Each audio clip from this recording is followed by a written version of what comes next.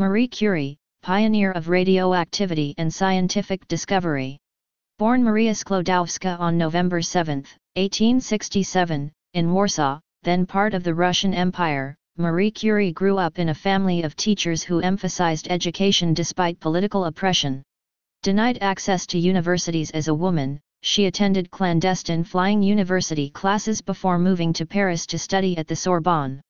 There, she earned degrees in physics and mathematics, supporting herself through tutoring and enduring poverty, often subsisting on bread and tea.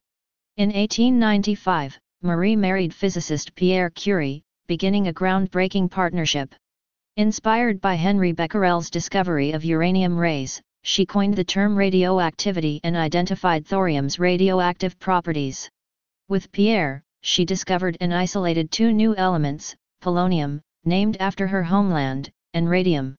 Their work earned them the 1903 Nobel Prize in Physics, shared with Becquerel, making Marie the first female Nobel laureate. After Pierre's tragic death in 1906, she continued her research, winning the 1911 Nobel Prize in Chemistry for isolating pure radium, becoming the first person to win Nobels in two fields.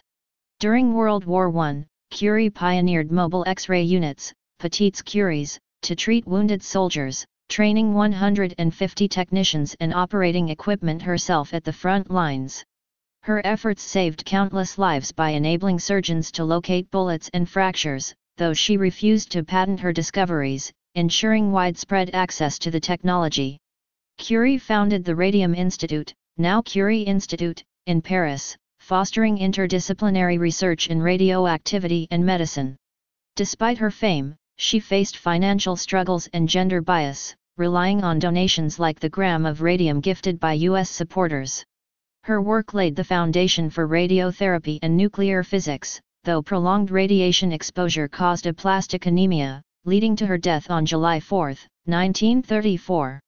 Curie's legacy includes scientific firsts: only person with Nobels in two sciences, first female professor at the Sorbonne. Medical advances: radiotherapy for cancer and X-ray technology. Gender equality, a symbol of women's intellectual prowess, inspiring generations. In 1995, she became the first woman interred in Paris's Pantheon on her own merits.